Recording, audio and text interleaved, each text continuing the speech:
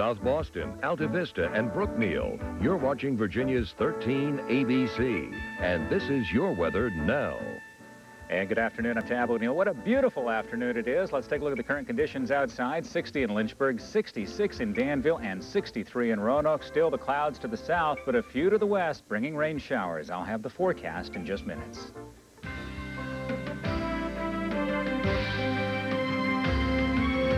Now, live from Lynchburg, Danville, Roanoke, and across the region, this is the heart of Virginia's news, weather, and sports.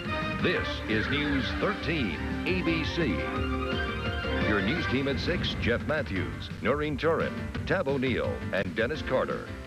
Budget cuts mean pink slips for teachers in Bedford County.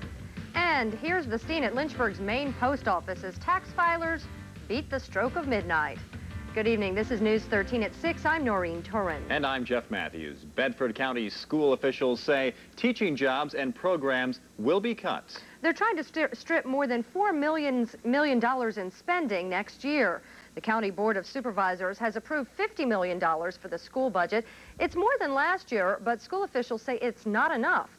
News 13's Kimberly Whitehead joins us live from Bedford County with more. Kimberly? Noreen, the big question tonight is, will there be cuts? Well, thank you all for joining us tonight for News 13 at 6. And please join us again tonight for all the news, weather, and sports at 11 o'clock. Have a good night.